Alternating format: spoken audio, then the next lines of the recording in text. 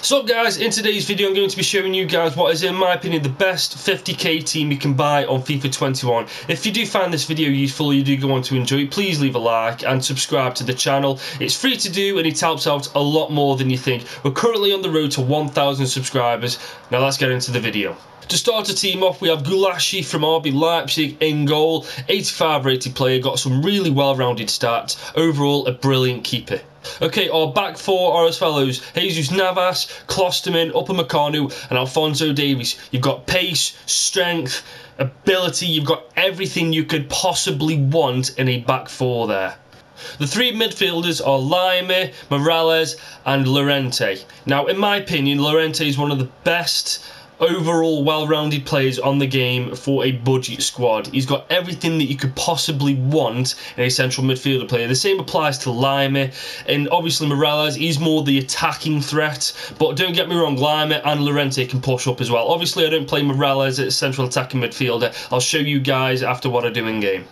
And our front three are Douglas Costa, Inaki Williams and Porto. Our front three have pace in abundance. They are agile, they are fast, they are strong, they have got shooting, they've got everything that you need from a front three.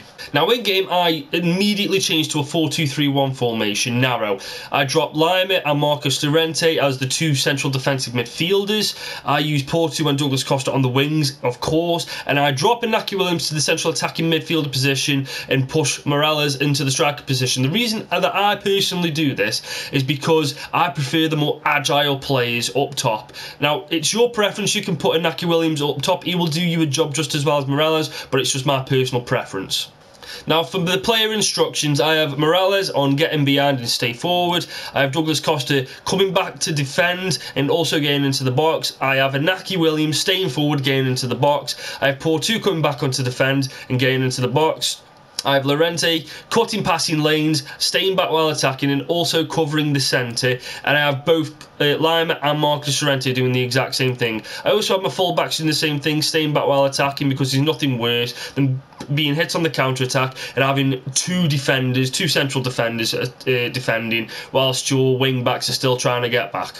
And finally, these are my custom tactics for the game. My defensive style is balanced with 5 width and 5 depth. My offensive style is, I do like a fast build-up play, but this for me is a personal preference to how you play, but I'm just showing you guys what I normally do. I have a 6 width, 6 players in the box. I have 3 in corners and 3 on free kicks also. And that, in my opinion, is the best 50k team you can buy on FIFA 21. If this video does prove useful for you guys and you did enjoy it, please do leave a like and subscribe. It really does help a lot. We're currently on the road to 1,000 subscribers, as I've already mentioned.